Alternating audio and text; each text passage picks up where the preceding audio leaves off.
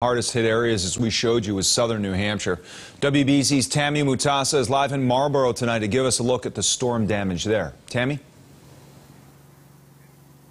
Chris, it's pretty wild. A lot of significant damage that people were not expecting. Just look behind me. You can see here at this dealership a trail of toppled trees right here in this wooded line.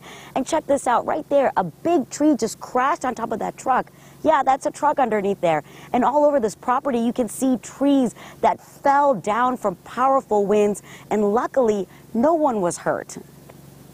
Fast and furious, a powerful storm rolling into southern New Hampshire, fueled by intense heat, leaving a trail of destruction. Trees snapping like twigs, knocked over by winds. I'd never seen anything like it. It was just like crazy wind and things getting like picked up and thrown around. At Dublin School, a summer camp was underway when winds picked up, ominous clouds moved in, and the lights started flickering.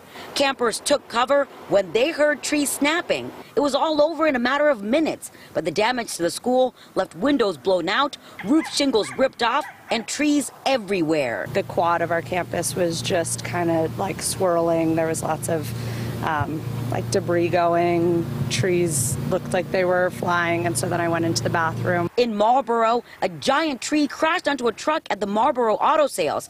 Toppled trees fell all over the property. People stopping by to look at the damage in shock. Had some weird weather lately, for sure.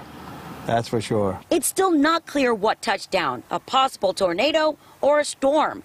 Either way, its power was unexpected to those who weathered the storm. I've been up here for 3 years. This is my first time seeing it. So, I mean, it was reminiscent of like a hurricane. Like, that's kind of what it felt like. And back out here live, again, the National Weather Service says tomorrow they're going to be doing a storm survey to figure out exactly what caused all this damage. But for those people who lived through this and saw this happen, they're pretty confident it was something very strong. For now, live in Marlboro, Tammy Mutasa, WBZ News. All right, Tammy. And look